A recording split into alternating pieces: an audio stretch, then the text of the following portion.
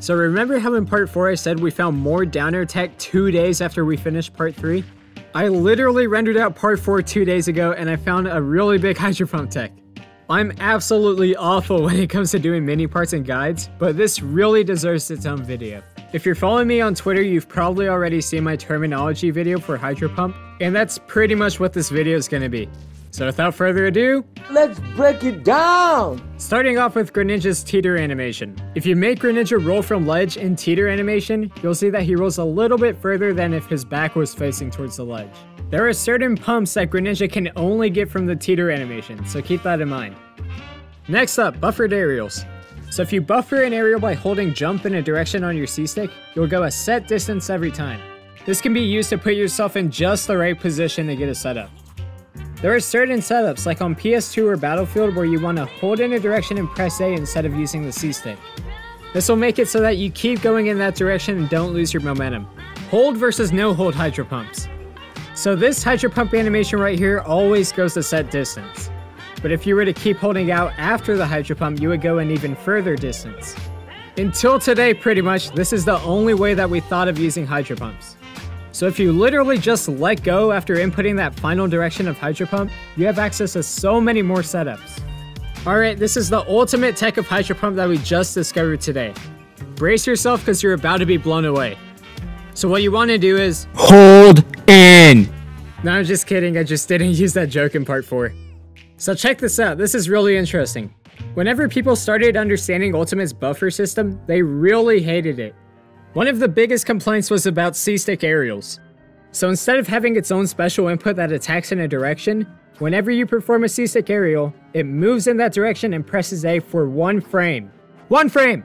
So if you were to input a bunch of non-buffered backers, you'd see that Greninja goes further and further each time. We use this for a bunch of setups, such as using the spawn platform on Yoshi's Story. But in certain cases, you can get away with not using this setup at all. Check this out, this is so cool. Remember how I said if you input a C-stick aerial, you input in that direction for 1 frame? 1 frame! That's the important part. You can combine this with the end lag of certain moves and not even input that aerial. This means that Greninja will move very slightly in a direction for 1 frame. Let me show you how little space we travel from this. So if Greninja performs a non-buffer back air from Teeter, he won't be in Teeter anymore. Makes sense, right? He moved for 1 frame. If we do a full hop shuriken, we go right back into Teeter. But if we were to input a C-stick back air during the end lag of the shuriken, the game would still move us for that 1 frame. Look at that, we're not in Teeter anymore. It might not look like much, but for ledge canceling, this is huge. Let me show you what I mean. We've managed to find a lot of setups for ledge cancels that barely don't work. Take this one for example on Battlefield. If we were to run off the platform, touch the ground, and input a no-hold hydro pump, you'd see that Greninja goes just past the platform, meaning that we don't get the cancel. Introducing C-shifting! Check this out, same setup. Run off the platform, touch the ground, and put a no-hold hydro pump. Once we enter freefall, we tap in with the C-stick. From there, the game moves us in for 1 frame, and that 1 frame is enough to get the cancel. Let's go to another scenario. So in the guide I mentioned this spot for ledge canceling on Yoshi's Story. This is an actual ledge cancel, but getting it is a little bit inconsistent. There can be times where you just barely touch the platform and don't get the cancel.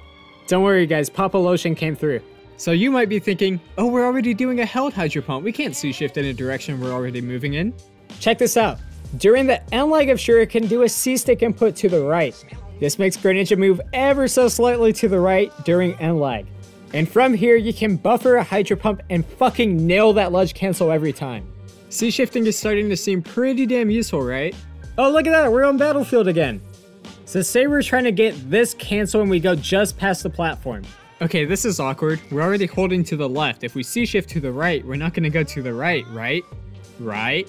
No, you don't override yourself and go to the right, but you do input left and right for 1 frame, and the last I checked, left plus right equals 0. Wait, what?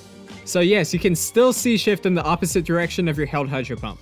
All you have to do is input that opposite direction while you're in freefall, and you got it. The only thing here is that you might input an aerial. The game doesn't let you attack while you're in freefall, so if you ledge cancel within 9 frames of your C-stick input, you'll perform an aerial. To avoid this, you want to input with the C-stick as soon as possible. but if you're fast enough, you can override this buffered aerial with something such as a buffered Hydro Pump or Jump. Back to PS2, let's combine some tech. So if we do an on-spot dash from Teeter, we put ourselves in just the right position. From here, do a buffered short hop shuriken. While we're in the end leg of shuriken, input C-stick to the left. Then buffer a Hydro Pump and do a Dua Lipa. Keep on holding out after the Dua Lipa. Then one final time tap in on your C-stick and you should get the cancel. So we basically combine 2 C-shifts to get 1 ledge cancel. These setups are so cool, dude, I swear. Alright, new stage, we're on town. From the respawn platform, if you were to input a held Hydro Pump to the right, you would go way too far. While holding to the right, input 2 C-shifts in the air.